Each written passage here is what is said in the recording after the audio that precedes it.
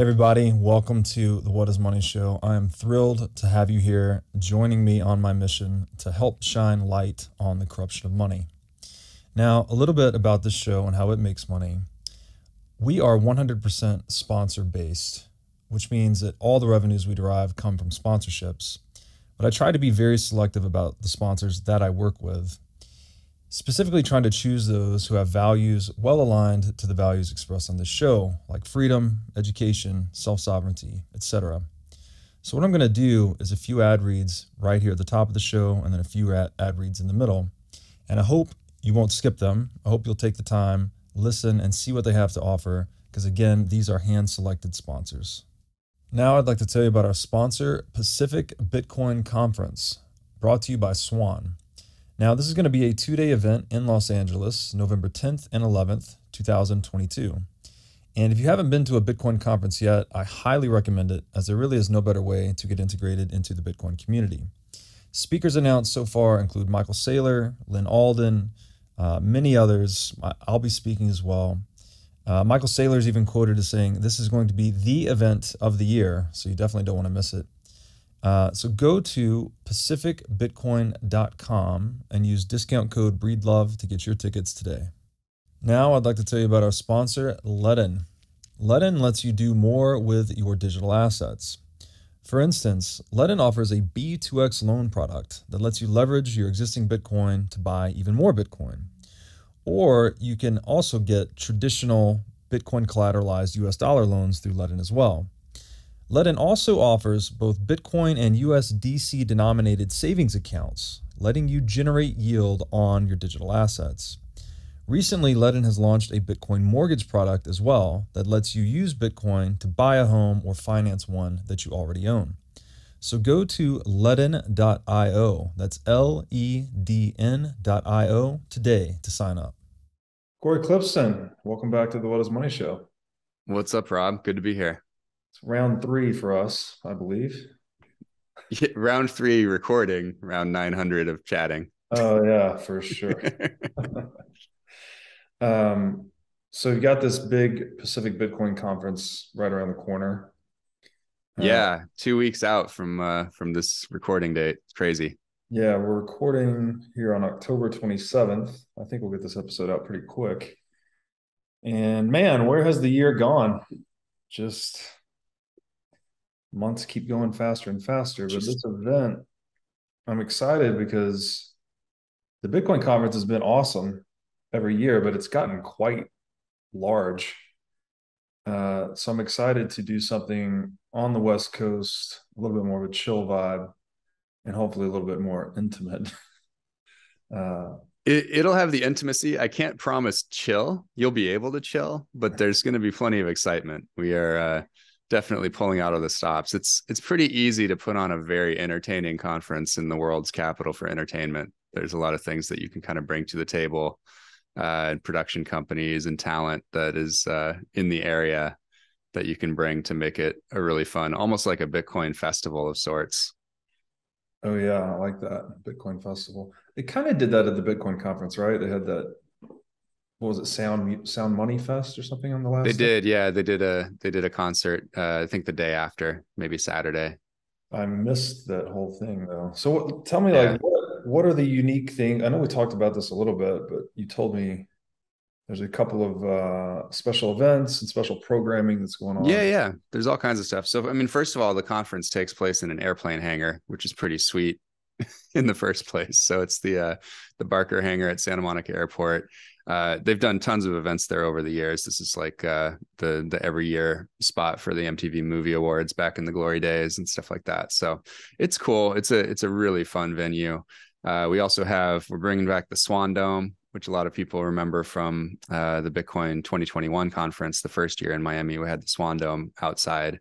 So we made a bigger version of that. And so that's the second stage at the Pacific Bitcoin conference, is the Swan Dome. And then we have a third stage called the Magic Money Court, which is an actual basketball court with bleachers. And so there's going to be performances there and some talks, and then also the Bitcoin Classic 3-on-3 tournament and exhibitions by the Compton Magic, which is the top AAU basketball team in the country, which is here in LA, obviously. a bunch of NBA players stopping by. The professor, one of the best ball handlers in the world, famous from his 15 plus years with the And One tour, is coming and hanging out, doing an exhibition and kind of like a fireside chat. So definitely sort of basketball entertainment inflected on that stage. And then of course, inside it's all the big hitters. It's Saylor and Ledn and Jeff Booth and you and Larry Lepard and Greg Foss and Natalie and Stefan and Brady and Jan and Cory and the whole Swan crew. So it's just going to be a ton of fun. A lot of big sponsors, cool looking booths, lots to learn. The Swan Dome content is very more like insider Bitcoin tech focused, and then the hard money stage is the main stage, and that one is kind of what you would normally expect from a main stage at a Bitcoin conference. But yeah, it looks like we'll be somewhere between 1,200 and 1,500 people. And then as you mentioned, a lot of side events. The VIP experience in particular at this conference is a big focus for us. So incredibly beautiful area to hang out for the VIP folks. Big VIP party on Thursday evening, 6 hours, full buyout of a beautiful restaurant bar on Ocean Avenue in Santa Monica. Indoor, outdoor, going to be an awesome experience. And then there's a wrap party for the VIPs on Saturday as well. So we rented like a gorgeous cliffside, 180-degree panoramic view of nothing but the ocean and the Palisades. And so that sort of Bitcoiner brunch the day after to kind of celebrate what we have wrought should be a lot of fun. So it's a good one to consider ponying up for, I would say. Yeah, it sounds like a lot to do. Tell me the Swan Dome, Bitcoin 2021. I think I popped in there once. Maybe like what were you guys doing there that was unique? And then are you replicating that this time around? Yeah. Well, we broadcast live the entire day, both days at Bitcoin 2021. So we threw like a mini conference in the conference, and it was all just Bitcoin, no crypto at all, obviously. And it just became kind of like the place that Bitcoiners wanted to hang out. And there were people just milling around inside and outside the dome till like 6 p.m. both days. Long after the conference was over, the Bitcoiners just didn't want to leave because they were just kind of hanging out at the Swan Dome. Nice. Are you guys doing that again this year, doing the broadcasting from the dome? So the Swan Dome will be streamed live. So that stream will be on YouTube. We're not going to stream. We're actually going to stream the hard money stage live to our own website and then put it on YouTube with the clips, because I didn't want to give up the magic of being able to play music that is copyrighted as the intro music and the transition music. So we'll put the clips up on YouTube from the main stage, but you'll be able to watch it live on the Swan website. Nice. Very cool.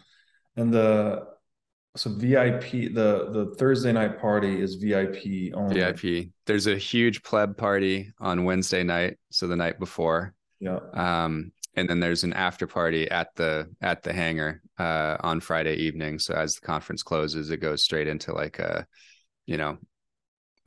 party. So food, drink, DJ, the whole thing.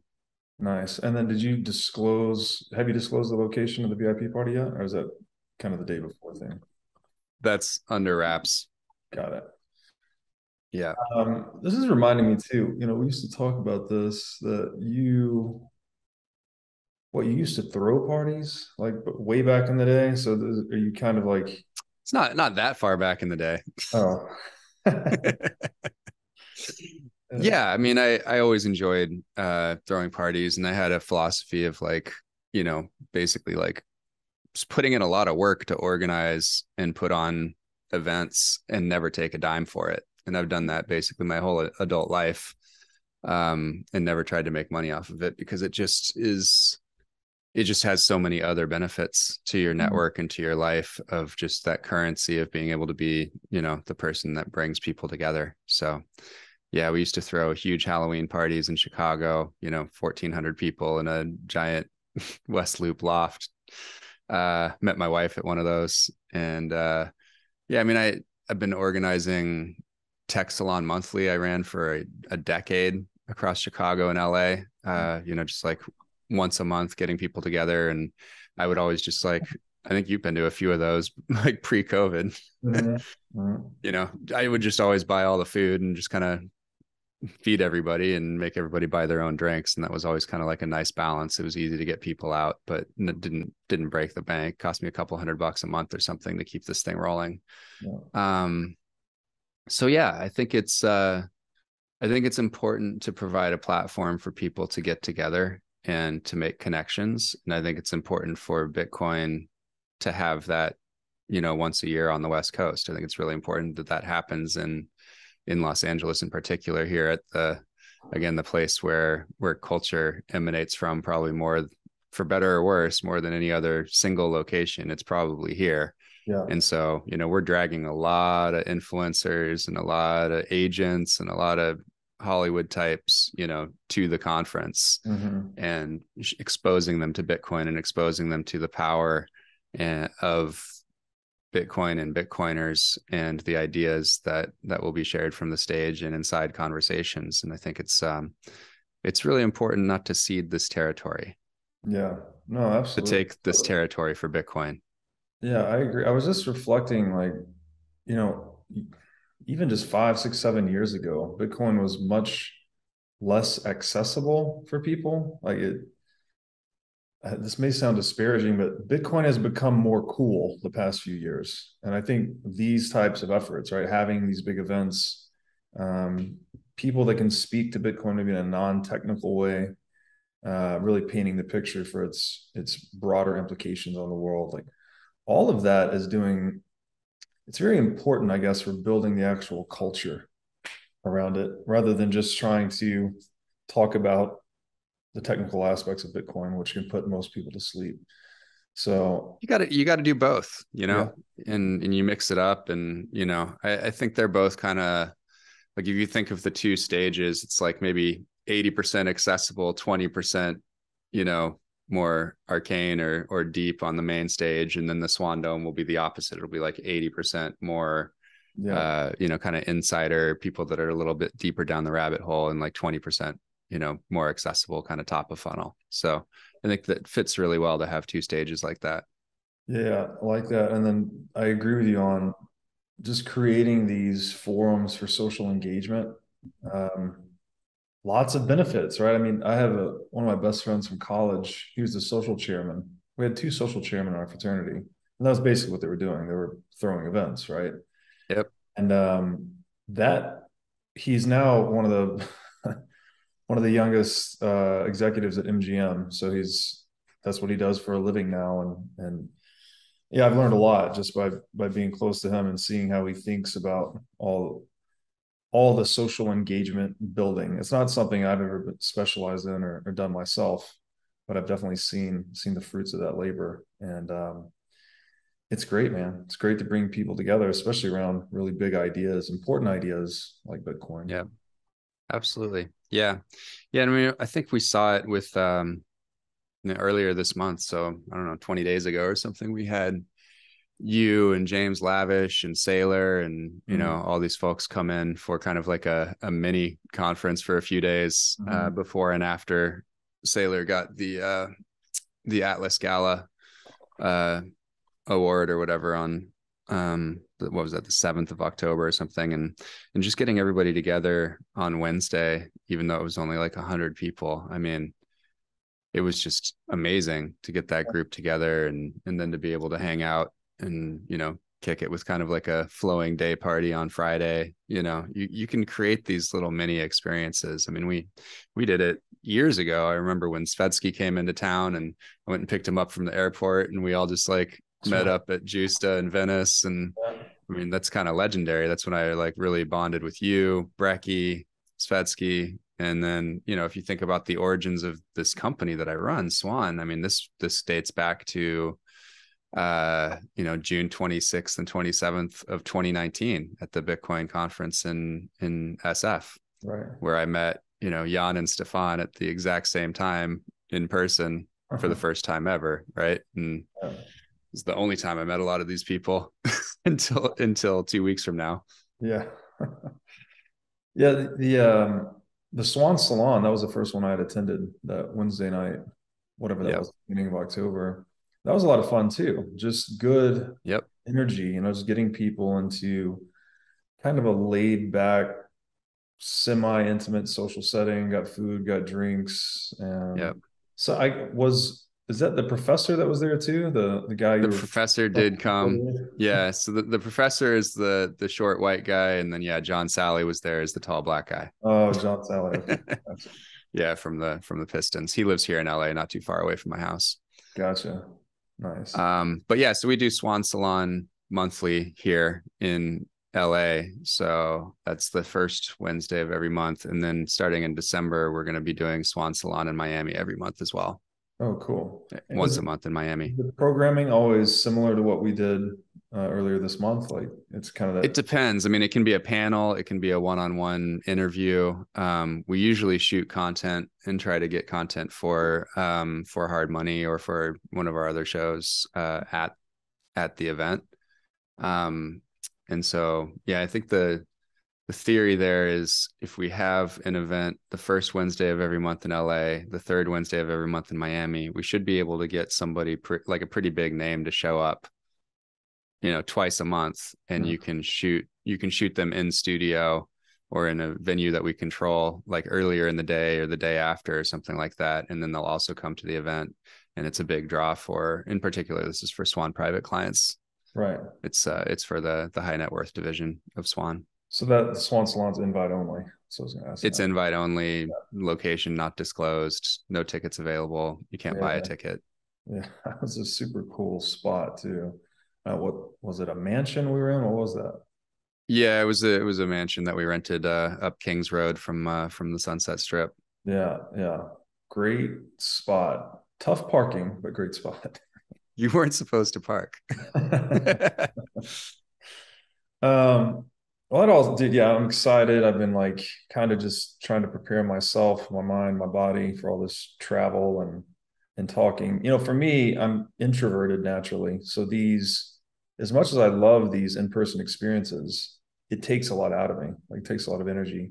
Mm-hmm. Um, but man, it is so like to sit here and read, write, talk about Bitcoin kind of in this little chamber for months on end, and then you go out into the you know I guess real world with real Bitcoiners in person, and there's just so much more connection. There's a lot of love. Really, people are just you know I guess when people gather around common values, there's just this automatic camaraderie. Like even people that don't know Yeah, each other, they just instantly hit it off, instantly can kind of skip all the small talk and get to some yeah, real deep interpersonal relationship. And these events, these experiences cultivate all of that. yeah, yeah, absolutely. Yeah. Oh, I should mention one other thing that we're doing, which is so it's a private event the day before the conference on November 9th, and it's specifically it's actually targeted at generalist VCs, so that are non-crypto VCs and Right. not already into Bitcoin, to come and meet the Bitcoin industry. So it's a lot of the speakers, a lot of the seed VCs, and a lot of the founders. So that's probably about 50 people. And then we're working on getting a list of about 50 generalist VCs to come and like understand that Bitcoin is not this crypto pump and dump factory, and Mm-hmm. that it's actually distinct and that it has its own sources of funding, and to basically make the case, which I think is very clear, that the venture capital industry is underinvested in the Bitcoin ecosystem by a factor of at least 10, probably 100, Mm-hmm. versus what it's put into, the crypto pump and dumps. Yeah, that's a good battle to be fighting too, because the crypto pump and dump thing really just seems to be massively attractive to traditional VCs, almost as a way to like, I don't want to say accelerate their existing business model, but it's a little bit different, I guess, a little bit more scammy and scummy. Well, But yeah, they just have that fast time to liquidity, and they can get out of their investment before the company builds anything at all. Right. right, It has no revenue, no purpose, no product market fit. And you can get rich off of it if you market it well. So yeah, if you claim the world will be fixed by this crypto blockchain thing, whatever is your right. flavor of the month, you can get out of your investment before it collapses and make a bunch of money. It's shrunk that traditional VC window of illiquidity from 7 to 10 years to Yep, 7 to 10 months, basically. exactly. Yeah, that's important, man, because I am increasingly concerned about that, especially on the tail of our prior conversations, that there is just Yeah, such large incentives for big money to engage in those types of scams that not yeah, only detract, as you know, to your point, kind of suck capital out of that would otherwise go into Bitcoin into these poor investments, let's say, but then it's also being used. The proceeds that are fleeced off of people are then used to fund false narratives, frankly, against yep, Bitcoin, pro proof of stake or whatever the yep. bullshit they're spinning at. Anti-Bitcoin mining. Yeah, yeah, ESG FUD, all the above. So Yeah.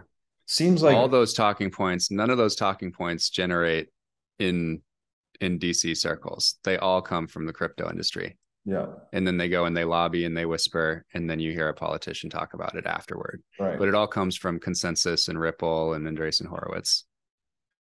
Yeah, so we need to be a counter force against that in a very serious way. Um, I guess we could do that real quick. Let's just, since we talked last about, we Yeah, had really long, I think, insightful, hopefully useful conversations about Bitcoin versus crypto. Why, we essentially consider crypto to be all scams. Like, I, the way I say this to people is like, I don't even know if they're all actually scams, but it's just a useful way for me to frame it and move on and just stay laser focused on Bitcoin. Um, Even to the extent something in crypto universe is not a scam, it still can't possibly hold a candle to separating money from state. So yep. even if it was fully an authentic Well, project, it it can't be money, right? definitely It can't be can't be money. money in an open market. It will lose to Bitcoin in the long run. And so it can't be money. And so then at best, you're talking about like incremental improvements to financial IT once you strip out the token. Maybe there's some kind of like consortia model or collaboration of some sort, or the rails are interesting or something like that. But, none of these things will have monies associated with them in the future. 100%. And to put numbers, like very conservative numbers to this, we'd say the Bitcoin opportunity is at least $100 trillion market, probably Mm-hmm. more. Yeah. If the To put that side by side, if every crypto asset in the universe succeeded beyond all their founders' wildest imaginations, so 30,000 shitcoins succeed in their stated use case or value prop, I still don't even think that would be in the tens of trillions of dollars. So that's if 30,000 of these projects succeeded, they might create, again, not that I think they would, but they could not even create more than say $10 trillion in value, where the Bitcoin opportunity alone is 10x that. So, Yeah. And then you think about like what the importance is, because the unlock of Bitcoin is this era that we think will come of increased human freedom and progress, right? And, so it increases GDP across yeah, all countries and all industries, and, the flourishing that comes with that. So, one way to look at it is like, what's the market cap of these things? But the other way to look at it is what's the importance and what's the overall impact of it. And I mm-hmm. would say that it's probably impossible for all of altcoins to be within 3 orders of magnitude the importance of Bitcoin. I think Bitcoin is at least 1,000 times more important than all altcoins put together. Yeah, there's a moral and ethical imperative related to Bitcoin that I just don't see anywhere else. There's no other project that's addressing anything of that caliber, so far as I can tell. No, no, no. I mean, the only place you can find it is really like, providing the world with energy and food, and, maybe saving lives in the fields of medicine and biotech. But those are the only other things you can get this passionate about.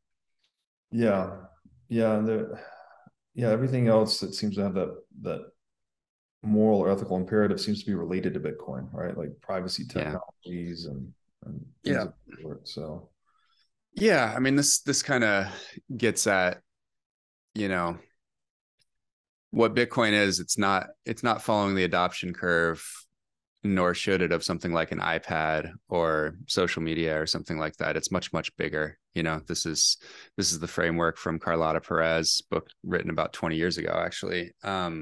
Technological Revolutions and Financial Capital.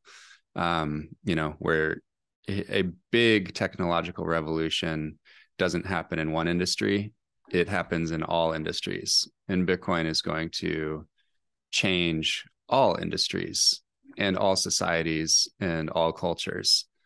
So it's one of the biggest things. It's like the Industrial Revolution, and then the one after that was probably mass production. So it'd be, the symbol of that is, the first Model T rolling off the line.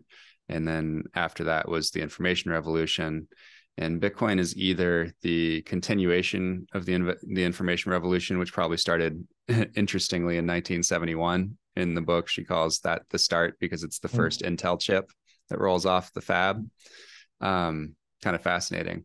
I think it's so big that it's actually the start of its own. And, historically, these things take from 30 to 80 years before the next one rolls around. And so I think that, 1971 through to, call it 2009 when network launches, I think that's the beginning of this new sort of discovery phase. And there's an installation phase and a maturity phase and a saturation phase that takes a long ass time.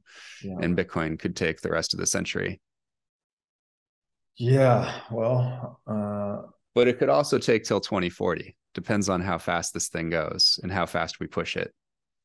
Yeah, there's the push on our side, which is the education, what you guys are doing at Swan, getting Bitcoin into people's hands. Like that is such an important approach because ultimately it's incentives that change outcomes, right? So when people hold Bitcoin, they tend to be a little bit more favorably disposed to its success, let's say. Yep. Now you've made quite the name for yourself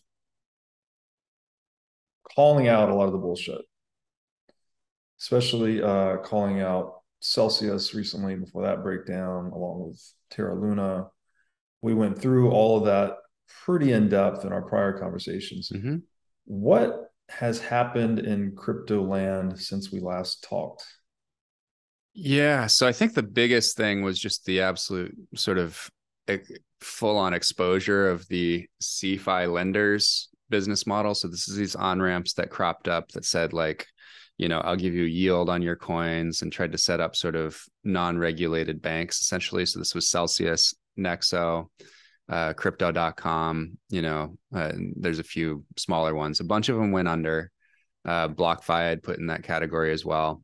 And the sort of I wouldn't say dominant narrative, but probably like a plurality of the stories about this have been about Sam Bankman-Fried and FTX / Alameda Research. So FTX being the altcoin casino exchange that competes with Coinbase and Binance, and then Alameda Research being the original firm, which is a prop trading firm and a market maker. Just think about them like SAC for crypto or something like that. So they're like Jump Capital, Genesis kind of firms like this that you hear about, Galaxy's trading desk. So Alameda is one of those.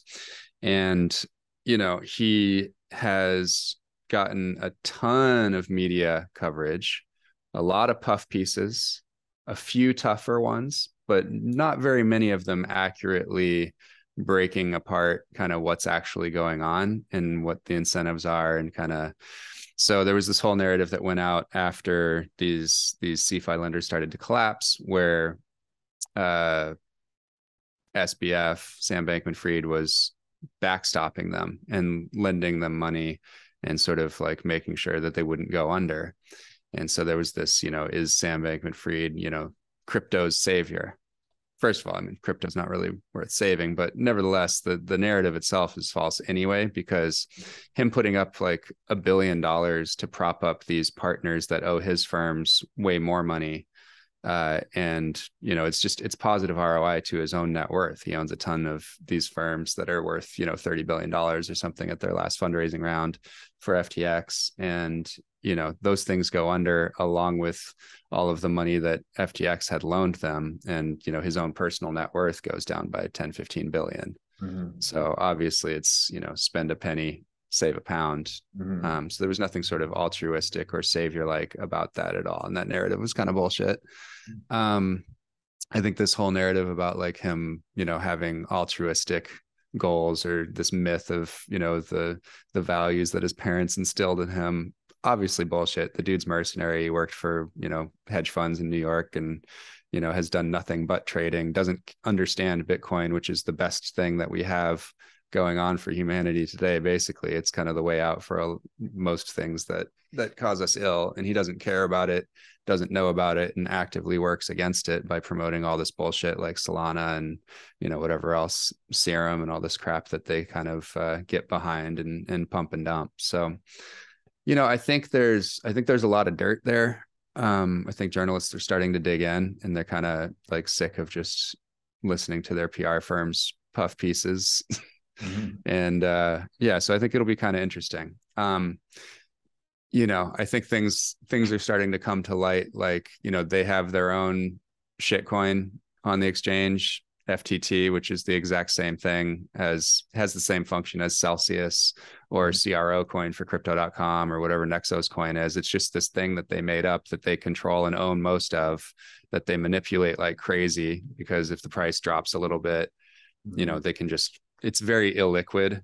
And it's also staked, so you can't even sell the thing for 10 days. It's constantly like a rolling staking thing or something, my understanding. So they can really manipulate the hell out of it and kind of keep a floor on it. And this is their token pile of this thing that they created and gave to themselves is over half of their net equity. So it's like almost 4 billion of the 6.5 billion of net equity, book value or whatever that FTX has. And so it's a confidence game. It really is a confidence game. Like, do you believe that this shitcoin that they created for themselves and granted to themselves and that they manipulate the price of every single day is worth all of that, because they use it as collateral for the loans that they take out for their trading operations for, and for a million other reasons. And so the question is, like, should investors continue to fund this thing when it's appears to be a similar structure as these other house of cards businesses that have fallen? Don't know. We'll see. I don't know enough about it, but I think, as usual, when there's a narrative about somebody who's doing something bad, like, I think objectively shitty, which is, try to promote altcoin trading in a casino for retail investors, where they go get their faces ripped off by his trading firm that has black boxes and algos and PhDs everywhere. Like, and this is their sandbox where they rip everybody's faces off. And none of these things can be bought and held for the long term. We did that research over the summer. So you can go on the Swan website and look up, the one hit wonders. Sam Callahan, our lead analyst for Swan Private, and we ran the numbers, man. 22,000 altcoins, only 3 have ever had a new all-time high in Bitcoin terms 3 or more years after their first all-time high. You had Ripple had a pump in 2017 that was higher than they did in 2013. You had Dogecoin get pumped by Elon in 2021. That was higher than 2017. And the third one is BNB, which didn't have a full sort of spike in 2017 because it came out in 2017. And so it was higher in 2021. So like 2.5 coins out of 22,000. Every single other one has bled out since it reached its initial pump. It has dumped versus Bitcoin. And the 3 that I mentioned are all down 50 to 90% in Bitcoin terms since then, and will never reach those highs ever again. Yeah. Wow. Now I'd like to tell you about our sponsor, CrowdHealth. CrowdHealth is a Bitcoin-enabled alternative to legacy health insurance. Now let's face it, legacy health insurance is an absolute scam. Nobody can explain this better than the legendary comedian Chris Rock. Insurance. You got to have some insurance. You got to. That's an insurance. They shouldn't even call it insurance. They should just call it in case shit. Like, I give a company some money in case shit happens. Now, if shit don't happen, shouldn't I get my money back? So with CrowdHealth, instead of just paying premiums that you'll never see again, you can hold part of this pool of of savings in dollars and in Bitcoin through CrowdHealth. And when you have a health event, you can draw against this pool of communal savings. So go to joincrowdhealth.com/breedlove to learn more or sign up. Now I'd like to tell you about our sponsor, Wasabi Wallet. Wasabi lets you use Bitcoin privately while still maintaining full control over your money. Specifically, Wasabi Wallet is an open source, non-custodial wallet with privacy built in by default. By using Wasabi, you're effectively putting the private back in private property. Wasabi Wallet is an easy-to-use privacy wallet that can support any amount of Bitcoin transactions. So go to wasabiwallet.io today to download this state-of-the-art wallet software. Now I'd like to tell you about our sponsor, Swan Private. Swan Private is a concierge financial services firm based in Los Angeles. Now, I've known the Swan team for years, and these guys are laser focused on the Bitcoin mission. They even have a zero tolerance policy for all shitcoining. Recently, their CEO, Cory Klippsten, was instrumental in calling out many of these crypto scams right before they collapsed, saving a lot of people a lot of money in the process. Swan Private focuses on guiding high net worth individuals and businesses on all aspects of Bitcoin strategy, including buying, custodying, and market research. This concierge service provides you direct access to a private advisor by text, phone, or email. So go to swanprivate.com/breedlove today to sign up. Now I'd like to tell you about our sponsor, Bitcoin Conference 2023. This is going to be a 3-day event held May 18th through 20th, 2023 in Miami, Florida. This is going to be the biggest Bitcoin event of the year, and the past 2 years in Miami have been simply amazing.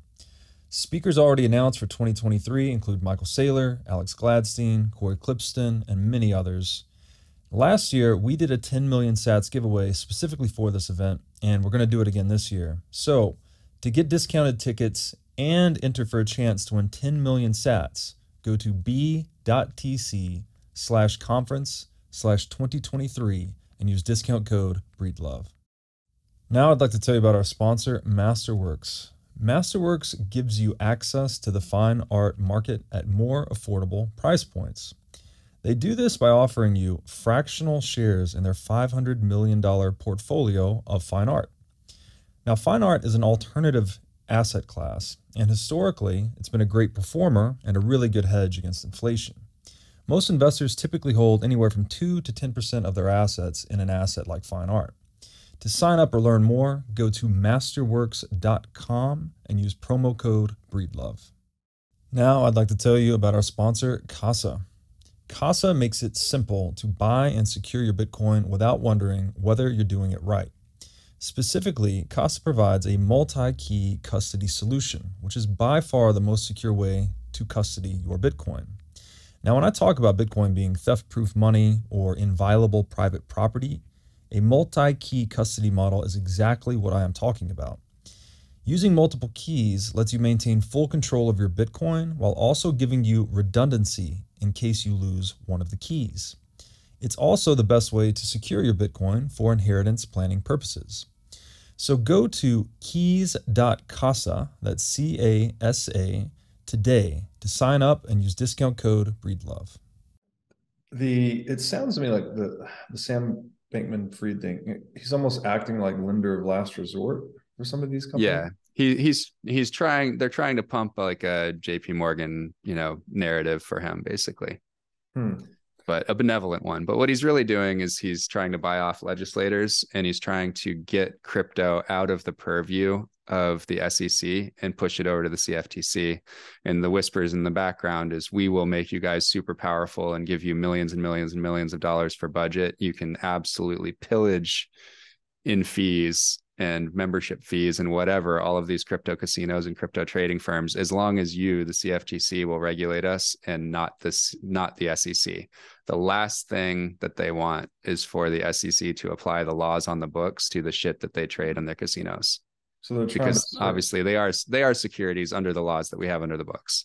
Right. So they're trying to change the laws and basically perform a miracle of regulatory capture faster than anything like that has probably been done before. So, wow. So that's kind of the game afoot.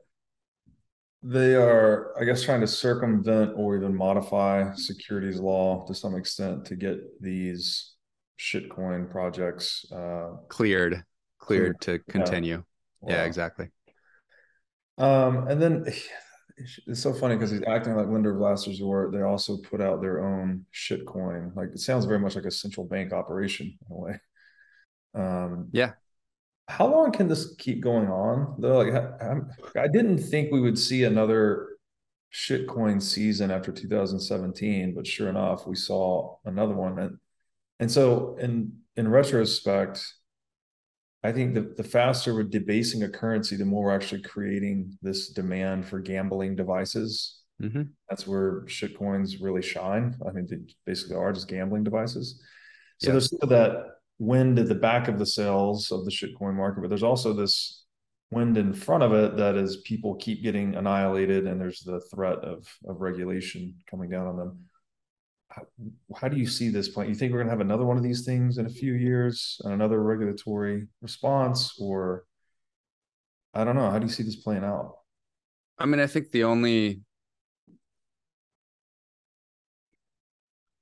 people actually understanding Bitcoin and how different it is probably the best vector of attack against the crypto scam.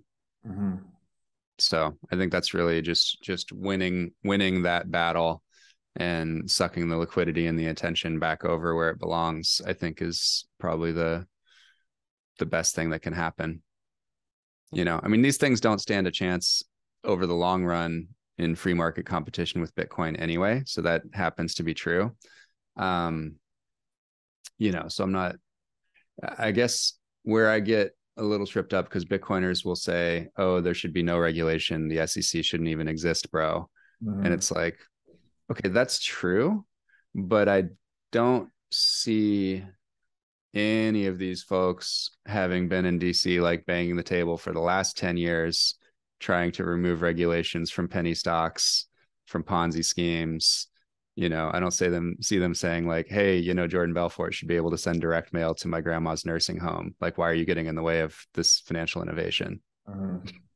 You know, so it seems very selective, and it seems basically because these Bitcoiners have friends in crypto or some kind of tie up, or their VCs or crypto VCs or whatever it is. And it seems like there's always some kind of other thing going on there when they go to bat for the shit coins when it comes to regulation. You can't have it both ways. Like, you can't have a Coinbase that benefits from capital markets that are regulated and then say, but here with my other hand, I don't want regulations for the, you know, I want all the securities and the compliance and the trust and the brand of being on the NASDAQ and having global investors trust that, you know, my stock and my security is vetted, but I want to be able to do whatever the fuck I want with these dog shit coins and like universal pet income and, you know, everything that Balaji concocted in his year of ruining Coinbase.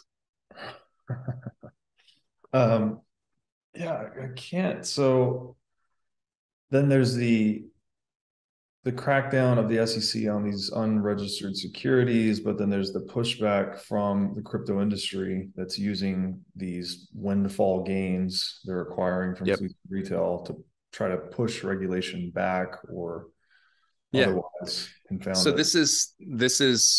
So everything that's working for Bitcoin is making us run faster and making us win the adoption race. And everything that is going contra Bitcoin, like Ripple funded Greenpeace studies and Andreessen Horowitz hiring regulators as GPs so that they can lobby full time without having to like adhere to lobbyist requirements. You know, all of those things are working contra Bitcoin and making us go slower on the adoption race. And, you know, I know we're going to get into this and we should probably just start now, but like, it's more important than most people think. It's more important than most Bitcoiners think. It's way more important than folks working in crypto realize, because the only thing that could significantly delay the adoption of Bitcoin and the ushering in of this bright orange future with increased prosperity and human freedom is a concerted effort by the United States government at the fore, obviously leveraging banks and Five Eyes and, you know, everything around the world, the apparatus that is supported by the treasury and dollar-based monetary system, or tied in with that system, to move contra Bitcoin and contra Bitcoiners. You can't beat Bitcoin in the long run, but you can delay it by a century.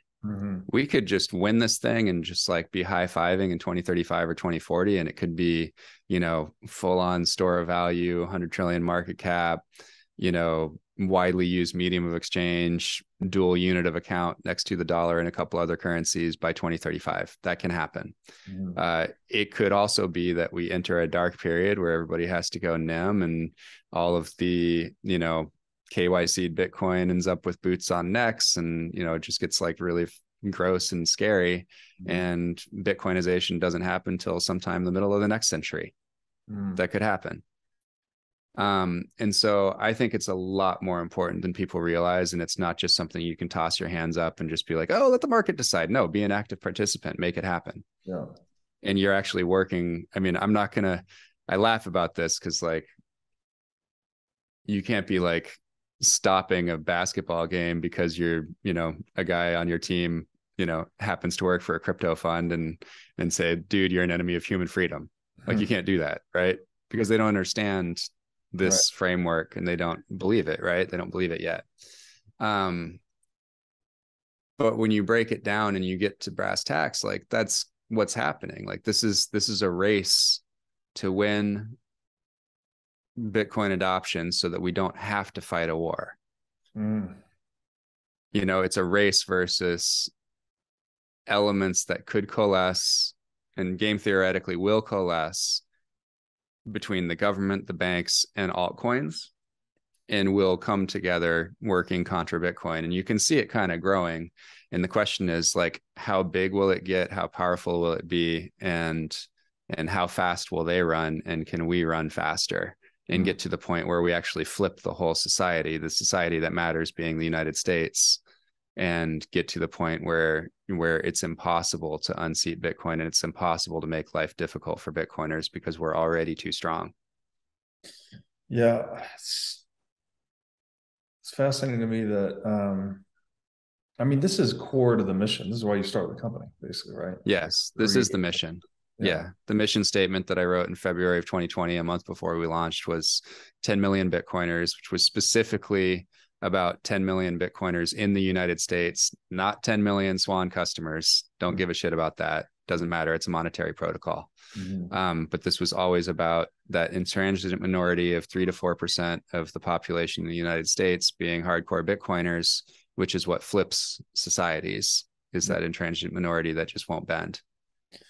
Yeah. And it's, I mean, I guess it does take a lot. Obviously, we've done a lot of work and self-education to get to this level of understanding of money and Bitcoin. But once you get here, it seems somewhat obvious that, I mean, Bitcoin is like one of the most, in the spirit of America, right? This enterprise that we've had towards decentralizing government and having more human freedom and then creating the most wealth and prosperity that human beings have ever done, as we've done in the West. Bitcoin seems to be an obvious extension of that. It's like just leave people alone. Basically, that's the trick to human prosperity. And Bitcoin gives the individual the power to be left alone to a very great degree. How do we? It seems like there's a good fitness there, right, between the American enterprise, let's say, and I don't mean the nation. I mean the experiment that is America, the spirit of the U.S. Constitution, the spirit of the Bill of Rights. How do we attach Bitcoin to that narrative so that people, like, it feels like maybe, I don't want to politicize this at all, but, you know, libertarians or diehard right wingers that are constitutionalists, if they understood Bitcoin at all, they would immediately be all about it, right? It fits right into their worldview. It just seems like there's some disconnect between their understanding of governmental and political reality and what Bitcoin is. How do we close that gap? Yeah, I mean, it's a lot easier for the organizations that aren't that don't have a bunch of kind of entrenched academics that make money from bitching. Right. So if you get like Students for Liberty, and it's, you know, Wolf von Laer, maybe you've had him on, I'm not sure, but you know, he's like young and hip and, you know, gets Bitcoin, and, you know, like very easy to align his organization with Bitcoin, and they talk about it all the time. And, you know, you get something like Cato Institute, where these guys are making like millions of dollars a year, and they've got books and they've got all this shit. And it's like, if there's a solution to the problem, you're kind of out of a job. Like you just become one of Satoshi's automatons, like you and me, and like you're working in Bitcoin, right? Because every other solution pales in comparison, and Bitcoin will solve most of these things, and we'll create different problems. Like there are going to be disruptions and things to solve, right? When we switch over to Bitcoin, but those all create economic opportunity and entrepreneurial opportunity. There will be policy responses for things that happen because of Bitcoinization that'll be required, and we'll see how things play out. But, you know, so much of their work, and they can't see it because they don't want to see it, because they're academics. Even if they're in a think tank and shit on academia all day, they're actually academics too. I think a good example of like how hard it is to change, like this isn't just like a Bitcoin monetary type thing. It's like, it's in all fields, right? Like you can't, it's very hard to find a textbook that, about anthropology and sort of like recent history, last 10, 12,000 years, you know, since the Ice Age, that actually gets the order right of how we humans sort of past. Because for hundreds of years now, last 150, 200 years, we've said, oh, we did agriculture first, and that what supported like a large population, and then we could have, you know, large temple complexes because people were getting religious, and it was all pagan before that. And then, you know, in 1994 they discovered Göbekli Tepe in Anatolia, which was a temple complex that clearly supported well over 1 million people, and there wasn't agriculture yet. And it's like, oh fuck. But it's not in the textbooks, and nobody talks about it or teaches it unless you find, you know, the quack on Rogan or something like that. But it's all real. And it's like, you can go visit the thing and it's there. And, you know, it's 28 years on now. And have you heard of it before? I have. You have. Okay. But yeah, I'd say a lot of people haven't. Quack on Rogan. Yeah, exactly. Yeah. I mean, so that one is real. I don't know about the Amazons thing, but you know, it's obviously a popular site that people go visit in Turkey, but you know, it's just not making the textbooks in the West, because it just kind of disrupts our myth of how things progressed into, you know, Western culture over time. It reminds me of that. There's an example in this book, Leela, that Persig talks about the case of the platypus, where before the platypus, you know, I always thought mammals nursed their young on the teat, and then reptiles laid eggs, and you know, ducks had flipper feet or whatever. And then here we find this animal that has like all the things and a duck bill, and it's a good reminder that we draw these categories. You know, we put things in boxes, categorical boxes, but then nature, things are always more complicated than our categories, I guess is kind of the punchline. Yeah, absolutely. So anyway, so bringing it back, like, and tying it together. Yeah. So I think you read a draft of The Race versus the War, or The Race to Avoid the War, but this is kind of, you know, the thing I've been working on. I've been tweeting about this and talking about it on podcasts all year. Finally put pen to paper last week and wrote it, but I'll put this out around the time of the conference, and I'll probably talk about it at the conference and just kind of, you know, keep fleshing this out. But I think that is the way. It's probably the overarching, it's my best personal framework to see what's going on in Bitcoin and altcoins and banks and government and, you know, blockchain and crypto associations versus the Bitcoin Policy Institute and Sat Center and Open Sats and all these different things, and the crypto VCs versus the Bitcoin VCs, and like just kind of all the privacy tech. Because like one thing that's really important, I think, and this is why I have gotten very passionate about Bitcoin privacy tech and non-KYC ways of buying Bitcoin, because they're just so complementary. So when I look at something like Azteco, doing vouchers, which you can, basically go and just buy a voucher, and the merchant never actually has Bitcoin. The Bitcoin actually comes from Azteco. And it looks like it's very clear in a legal framework that you can go and buy these vouchers, in decent size. I think you can buy up to $1,000, and you can buy a few vouchers, right? So it's this way kind of around, this sly roundabout way to get Bitcoin non-KYC potentially, at least in many jurisdictions, without having to worry about KYC, because you can show up with piles of cash, right?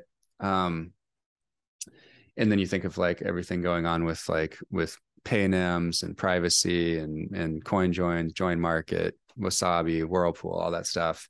Like all of those are making the opposition run slower. They're making it harder for the nexus of shitcoins, governments, and banks, and sort of the dollar supported fiat system to move in size contra Bitcoin. While we, on my side, with mass adoption and media and just trying to get everybody into Bitcoin so they become Bitcoin soldiers and join us in the ranks of Satoshi's automatons, which is, I don't know who said it first, but I heard it from Will at Fold, and I think it's hilarious because it's how I feel. Just feel like I'm just in servant of this mission. I think that's what makes everybody completely on the same team, because we're trying to win a race. We're trying to win a race by pushing Bitcoin faster and by making the other guys move slower. Yeah, it's such an important race. We should probably unpack the intransigent minority a little bit, because I know you and I both got that from Taleb, I would imagine. Yep. That's where I learned it, at Yeah. least. And somewhat obscure for most people. So like when you say you're trying to create 10 million Bitcoiners in the US, 3 to 4% of the population, that's what flips society. Yeah. Can you just unpack that a little bit for how does that actually work? Because on the Sure, surface, yeah. it doesn't work. So the example that Taleb gives is halal meat in the UK. And so basically once 3% of the population wouldn't eat meat unless it was prepared halal, which I think means like not leaving the blood in the meat basically before you cook it. It's not important enough for the other 97% to like not buy the meat. They're not intransigent. Intransigence just means like, I'm just definitely not doing this shit. Yeah. But the Muslims and the others that wanted to eat halal, they wouldn't eat the meat unless it was halal and would make a stink about it. And so you could either carry halal meat and non-halal meat, but it's much easier just to make the food supply for the most part halal, because everybody else is pretty much fine with it. Right. Kosher foods, right? So you have kosher foods in the US, and there's, I forget what the symbol is, but like on most of your packaged goods, there's a little kosher symbol on most of this shit. Right. And it's because it was demanded by an intransigent minority that wouldn't eat non-kosher. And the rest of us that don't think about it don't really care whether there's a K symbol or whatever the kosher symbol is. We don't care. We'll eat it anyway. Yeah. So they flipped it. Yeah. There's this. And so, yeah.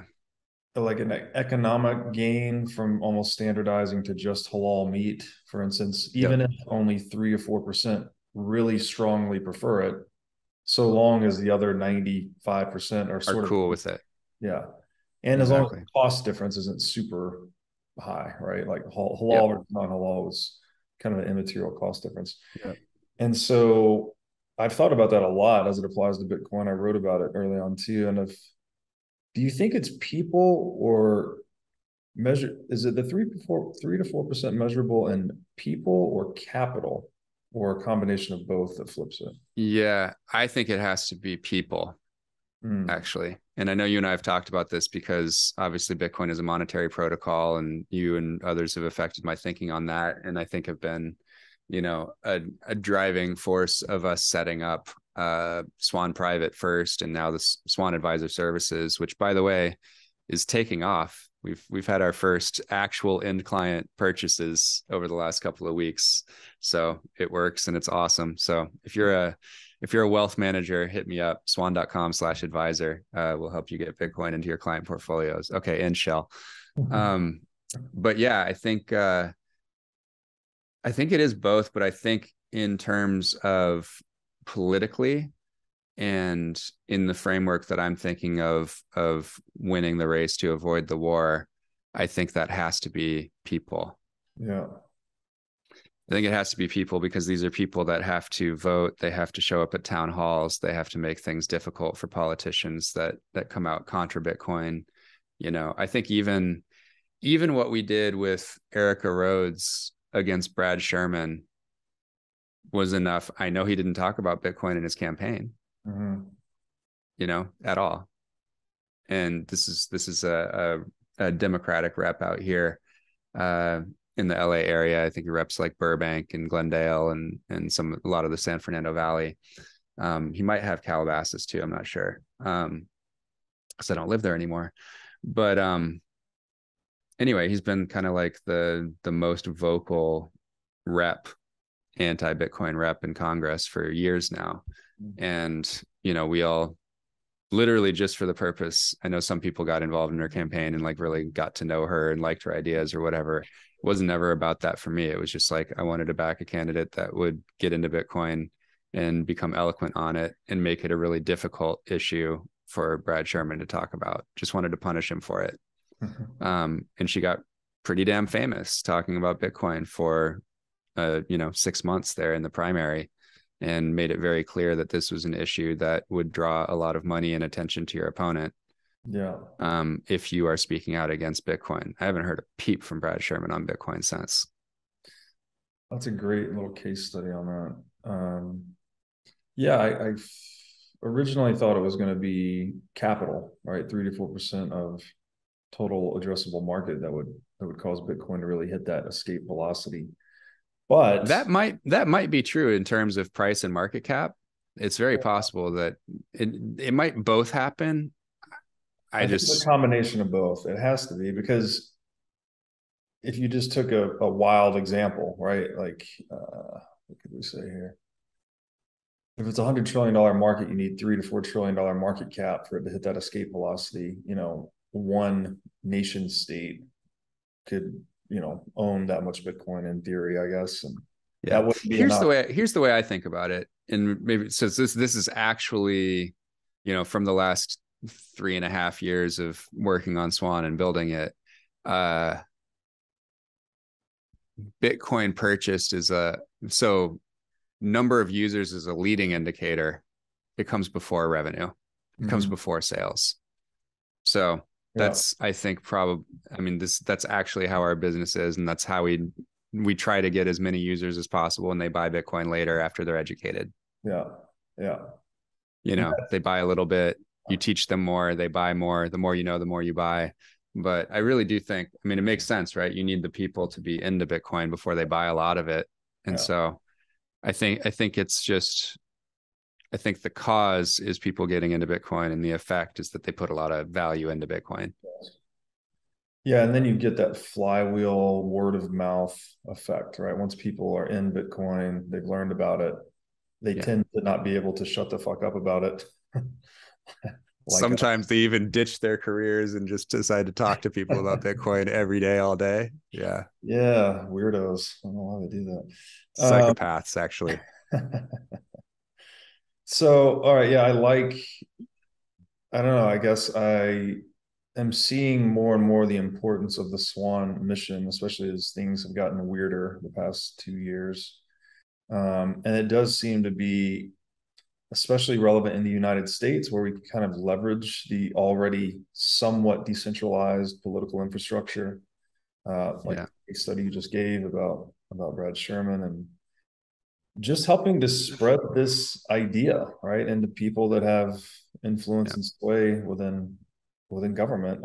It makes a lot of sense. So but again, this is where the battle, this is where it actually needs to be won. But every country that flips and gets orange pilled, everywhere that Bitcoiners can go and flourish and make it difficult for Bitcoin to be attacked, right, is making the opposition run slower, making it less likely that this, axis of evil of governments, banks, and altcoins collectively move in a big way contra Bitcoin. Yeah. So, everything that BitNob is doing, everything that Relay is doing, everything that HODL is doing, like everything that these companies and everything going on in Bitcoin Beach and everything going on in Jamaica with Pole Vault Dream, like all of these things working in concert, slow down the opposition, make Bitcoin less attractive to attack, make Bitcoiners look harder to unseat and attack. So it all works together. It's all part of the race to avoid the war. It's just so happens that the only opponent that actually matters here is the U.S. government, because it coordinates everything. Yeah, and the other interesting thing about that is the U.S. government is in such a privileged position to be able to adopt. Well, first of all, as we said earlier, it's consistent with the spirit Bitcoin for America. Yeah. Yep. But then we already have the global reserve currency. We can export all this inflation. So if we started to adopt Bitcoin, I mean, the United States could single-handedly drive hyper-Bitcoinization. Oh yeah, of course. Yeah.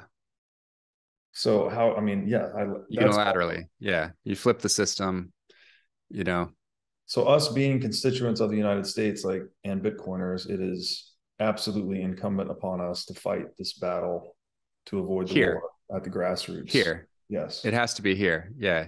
I'm not going anywhere. I'm not even leaving SoCal, Socialist Republic of California. Like, I'm fighting it here. You're a better man than I. I had to get out of SoCal. Back to the. It's all right. You can come visit sometimes. It's all right. But I was born here. You were born in Tennessee, right? Yeah, exactly. Yeah. Well, okay. So you're going to publish this piece before the conference, you said, right? Either just before or just after. I haven't decided yet. Yeah, soon. This is a really feedback welcome. You have a draft, so. This is a really good framing, I think, especially for hopefully alleviating some of the confusion related to shitcoins, and that it is just it is a ball and chain on the success of Bitcoin.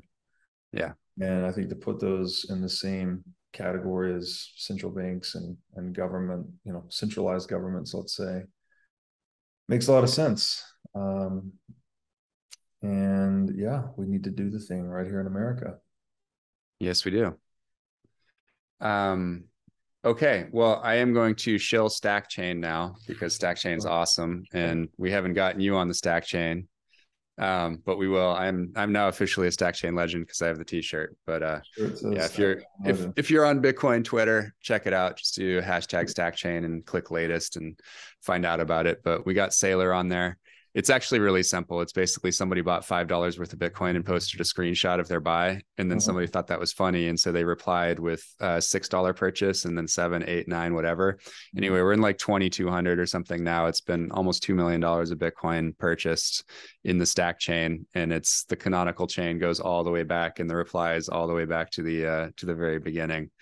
But yeah, it's kind of gamified stacking. It's just a really fun, it's like a meme driven community basically.